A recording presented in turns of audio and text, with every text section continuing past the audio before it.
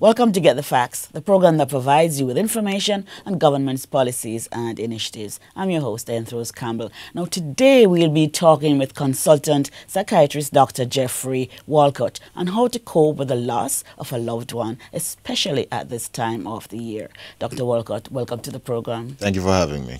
All right, so many persons this year will be facing the festive season without a loved one. Many persons, maybe through accidents or COVID-19 or other causes, but people are not able to cope, Tell us, first, explain the impact of the death of a loved one.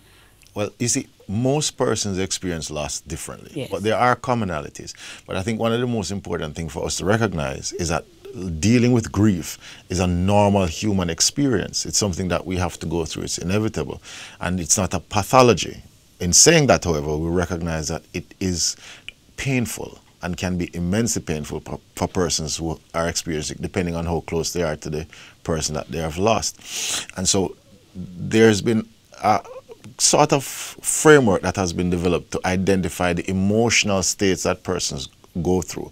Dr. Elizabeth Kubler-Ross had developed a pattern of grief that we see. And initially what you see early in the loss is the business of denial. Persons end up in shock because you can't process it at the immediate impact of the event. And then persons go through feelings of anger, you go through stages of bargaining, and then eventually you then start to have the feelings of depression and finally acceptance. And those steps are not clear or linear. In other words, people can go through various stages at various times, and there's no time limit.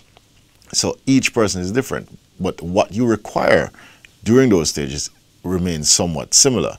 People need information, they need connection, they need support, emotional support, and at the end, they need guidance and some amount of direction as to how to get their lives to move on, while incorporating the loss that they've gone through. Yes. What kind of information you're talking about when here? You talk about persons having to deal with the shock, it's important for you to engage with them and to actually help them to process the events of what's been happening. You think of a sudden loss, for example, COVID-19, immediately persons start to question what's happened in the hospital, what happened with the person, what's going on. And it's important for you, even though the questions may seem difficult or intrusive, it's important to take the time and follow through and answer the questions of the persons that are grieving, because it allows them to move beyond the stage of shock and denial that they're going through. And we have to spend time talking to people. I think that's the most critical thing. That's important, yes. So would the impact be different depending on the age of the person? It does, and depending on the experience. Persons who have dealt with loss before tend to be more resilient. Resiliency is a trait, not a character trait, but it's a learned process that we develop over time. The more difficulties we go through, the more adversities, the stronger we are at dealing with future events. And so persons will vary based on experience, based on age, based on stage of development and psychological strengths. So it tends to be different with each person, but some of the commonalities are they all need support. They all need a shoulder or a listening ear, and we all need a supportive community around us when we go through these. So it's not true that children would deal with it better than probably an older person, not a middle-aged person, but a much older person. Not necessarily. I mean, the issue with children is that their processing of it might be different because they may not understand or be able to conceptualize the issues as they are for an adult. But it still has lasting effects, and in some cases, the effects that you see in children could be far worse because it can then manifest itself in the later years. And so it's important for us, while we recognize it, to not exclude or to dismiss the experience that anyone is going through when it comes to dealing with pain and suffering. Right. Talk to us about some of what we should look out for, the signs that we would see and the kind of behavior in persons who are going through this kind of grief. I think one of the important hallmarks or triggers for the intervention process is withdrawal. Persons who are going through any form of psychological pain or suffering would have a normal tendency to withdraw, and that's the wrong and counterproductive thing to do, because at this stage is when you actually need to have the support of persons around you, not necessarily to discuss what's happened, but just to be there, just to be in a safe space with persons that are supportive, that are sharing in the grief. And that's why when you look at how almost every culture deals with the process of loss, the actual rituals are quite similar. It has to do with coming together of communities, coming together of families, because we know that those things are impactful in allowing persons to process the loss and the trauma in a healthy way. And so it's important to recognize and counter when persons are trying to isolate or withdraw and offer them help. Right, so we don't necessarily need to try to get them out. Not necessarily, just to be there and just to check up on them. Even if they sometimes don't want you to call or don't want to say, still do it.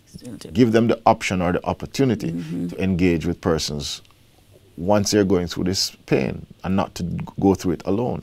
Okay, so what other signs can we look with? So there's withdrawal, are there any kind of other signs? And I think what a delineation is to identify when clinical or significant impairment has occurred where we'll need professional help. And I think that's where you alluded to. But the issue is once you have changes in your sleep patterns, your appetite, physiological changes. In other words, you're being impaired now, first physically and then psychologically, not able to perform at work, not able to do your normal daily routine.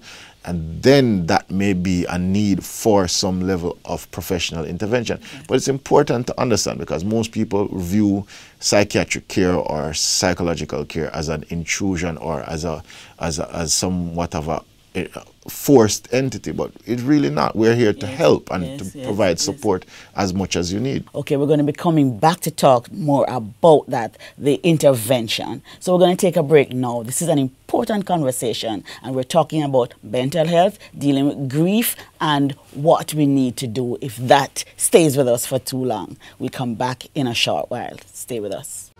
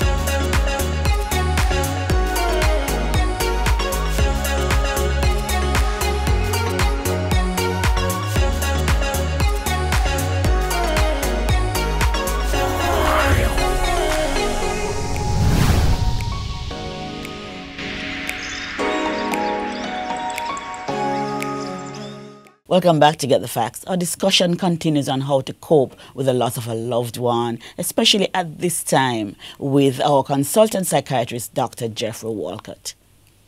All right, so we're talking about interventions. At what point should two persons actually go get help, professional help? Well, there's a short answer to that. And the short answer is if they feel the need or if the family has a concern, you should seek help.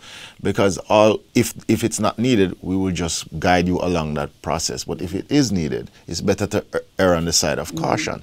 But there are specific things. Once you have any impairment in your physiological functioning, by that I mean any changes in sleep, appetite, that's impacting your day-to-day functioning, as well as your inability to now do what you would normally be responsible for doing. So any form of impairment would necessitate getting some level of professional help, difficulty in processing grief, intense distress. If you feel that you cannot cope, it may be prudent to seek professional help. And remember, as I said, we are here to provide help and support, not necessarily to provide medication and forced treatment, which tends to be the stigma for psychiatry and mental health services. So we are here to help, and it doesn't matter. As long as you're having difficulty and you think you need it, we will help you. So but about how long, though, should a person be grieving for? There is absolutely no way of telling that. But in essence, the process should not be impacting your functionality for greater than probably a 2 or 3 week period. And if it continues to impact your functionality beyond that point, you will need assistance to maneuver the channels of grieving that you're going through and to actually help you. And in some instances, because when you talk about what is to be done, our main focus in the beginning is just to establish a place of safety for you to be able to process.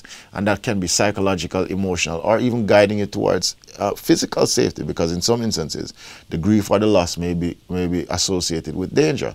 So it's establishing safety is one of the primary areas that we focus on in the therapeutic relationship first, and then we guide the client through the different stages of grief that they have to go through, and finally to a stage of acceptance and understanding that having gone through this, you're never going to be the same, but you're going to be able to carry on. Right. What are some of the things we can do? Say my mother died, well, my mother has died.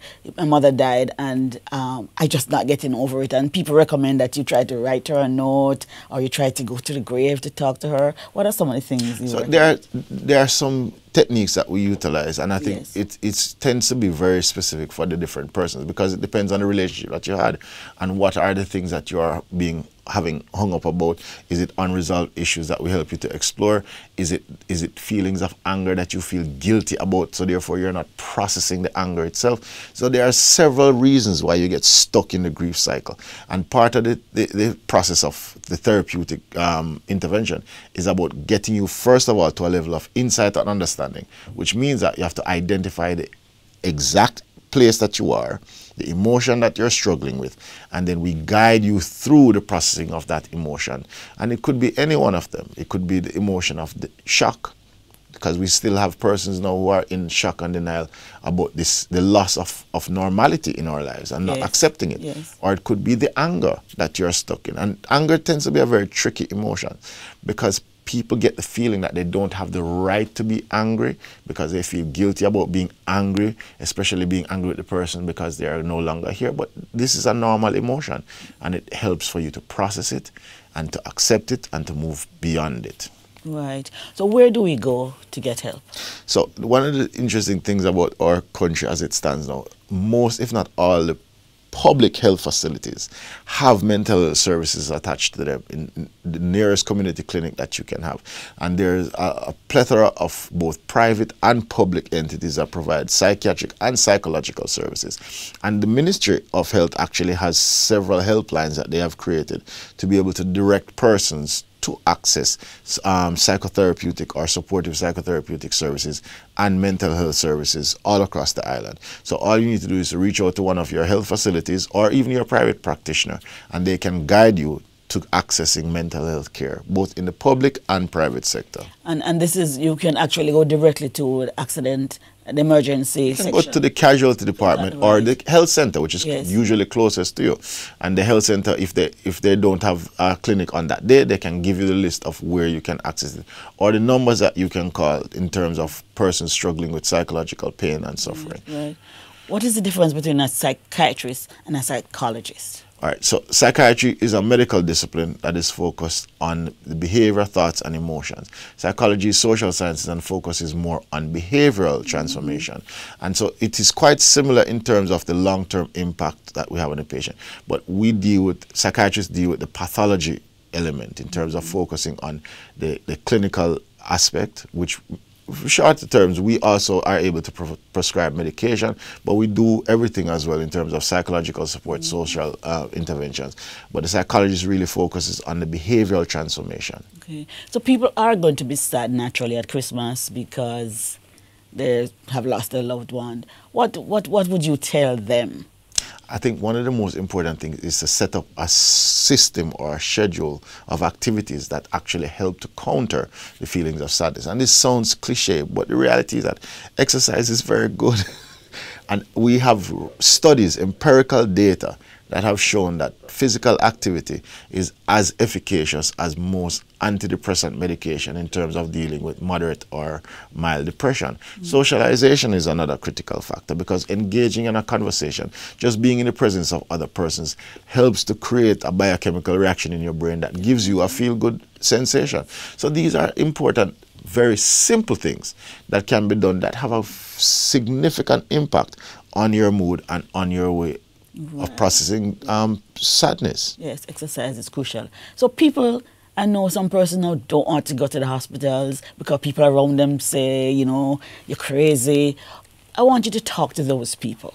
How people who respond negatively to mental illness. Well, that's the first issue is that you have to go to a hospital. That's not true. Yes, right. You can access mental health care in most of your health centers in the same setting that you go to check your blood pressure, check your hypertension, your blood sugar, and in a private doctor's office. And so the concept that it is in a restrictive environment is one of the things that we have to move away from. Yes. It can be a simple conversation. There's a wonderful program actually that a dear friend of mine from Zimbabwe actually has been using to actually train elder grandmothers to deliver mental health intervention for persons suffering with depression on a bench. So you see that the concept of getting mental health help is not something that you would think of having to do with a hospital or a hospital bed, but it can be done anywhere. And so the first, we have to move our thoughts out of that restrictive setting and then move our thoughts out of what we think it is. It is not something that is forced on you. It is something that is done to help you based on what your needs are, and we work with you. Yes, yes. In most cases. Yes, yes. This has been Get the Facts, and we were talking about dealing with grief, especially at this time. And we want to remind you that exercise is important and that you may get help at the clinic in your community. So do not be afraid to go to the clinic. We're talking to Dr. Geoffrey Walcott, and he's a consultant psychiatrist. Thank you so very much for watching, and we'll see you next time when we have another interesting program. I'm Ruth Campbell. Take good care.